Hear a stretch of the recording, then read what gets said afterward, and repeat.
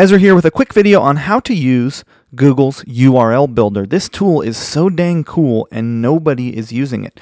So I'm going to show you how to use it right now. So you just go to Google, you type in the word URL Builder, click on the first result, and it's going to bring you to a tool that a tool within Google's tool resource. And the point of the URL Builder is to be able to pass data into your Google Analytics account so that you can see exactly where your traffic is coming from. So if I put in smartmarketer.com, say I'm sending people there, and let's say I'm sending them there from Facebook, so I'd put Facebook, and let's say it was on my fan page, right? So if it was my, the medium would be fan page, and then the term, content, and name would be whatever that piece of content was. So if we go to smartmarketer.com, we'll just go to Smart Marketer, and we'll pick, let's say, e-commerce controversy as a video. I'll just actually do it for this. I'll grab this link. I'll make this the website URL. Say I was posting this to Facebook on my fan page, then the term would be e-com controversy. So when you share your content and you share it out on Google, on Twitter, and you email it out to your list, you share it on Facebook, you share it on LinkedIn, you want to be able to see how those different sources of traffic are doing for you.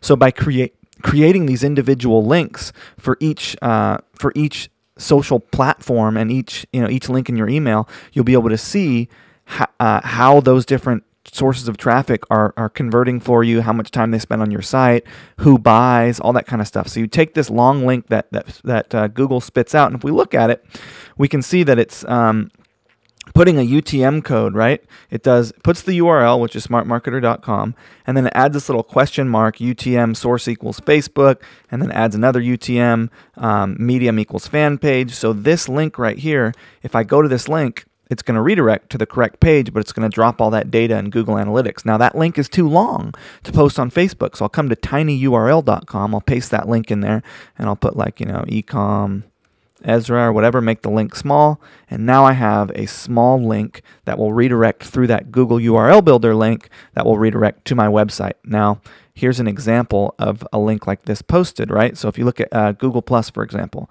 I said I'm hosting a new webinar, this is what it's about, click this link to go to it. And this is a tiny URL link that redirects through a URL Builder link over here. And that way, when I go into my analytics account, I can see like Facebook fan page, soft sell webinar. I had 216 people who came to my website from my Facebook fan page for that very same soft sell webinar that you see here on Google+. And if I look in my conversions, I can see how many people, since I'm tracking conversions, I'm doing conversion tracking where I'm setting up goals in Google Analytics and tracking when someone opts in, I could actually see how many opt-ins I got for that webinar from this one traffic source Facebook fan page. I could also see how many opt-ins I got, because you can see OAP is Office Autopilot and the medium is email, and soft sell webinar. So this was from my soft sell webinar email that I sent to my list. I had 635 visits from that particular link in my email, because I send emails that have multiple links in them. So I track individual links in each email, and I can see how well my email list performs. Like, for example, time on site for my email list was 327 for this thing. Time on site for Facebook was 215. Now that makes sense because my email list is more engaged with me. They're actually on my, they're on my email list. And you can see I do this for all of my different attribution points. So just a cool little quick demonstration on how to use the URL Builder to get insight into how the different social platforms that you're using are working for you and how much traffic they're sending to you, etc. So I hope you use it. Let me know how you go with it.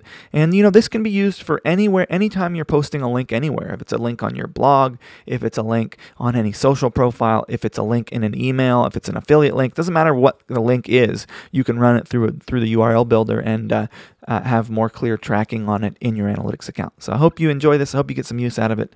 And thank you for watching.